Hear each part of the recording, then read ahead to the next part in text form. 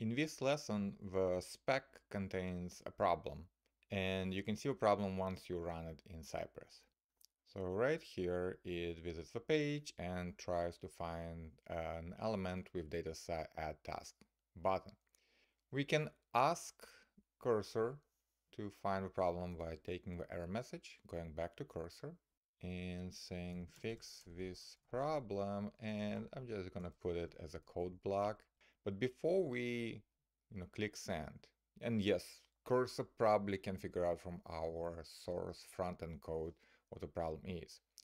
I'm gonna give Cursor AI more context, and I'm gonna do that by going back to the browser, opening the DevTools console, and switching from the top window to the project window.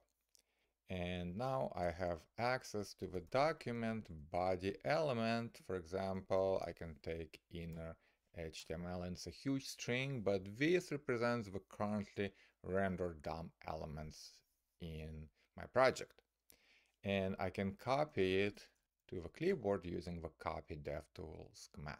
So now that I have this HTML in my clipboard, I go back to cursor and I'll say use this HTML to find the problem, and I'm just gonna paste this. It doesn't really matter the formatting, but now cursor I can quickly see the problem, and it's this selector, and it says that it's not data site add task button, it's data site create task button.